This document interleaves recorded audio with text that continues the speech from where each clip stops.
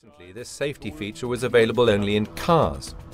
But now, BMW Motorcycles is the first manufacturer to integrate this system into the motorcycle segment. It can warn drivers of following vehicles even better about when the motorcycle in front of them is braking. There are two levels of the intensity of the warning. Level 1 is activated when there is a deceleration of more than 50 km an hour and is signaled by the brake light blinking with a frequency of 5 Hz.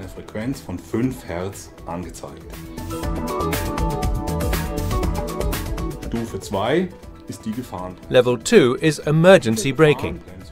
This signal operates at a speed of less than 14 km an hour and sets off the warning lights. This remains active until the motorcycle again reaches a speed of at least 20 km an hour.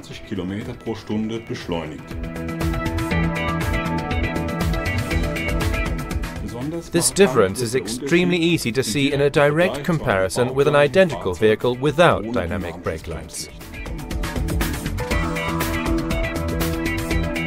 The dynamic brake light will become available as from 2016 as an extra for various models in connection with ABS Pro. In addition, we're going to offer this system as a standard in our luxury models K1600 GT, GTL and GTL Exclusive.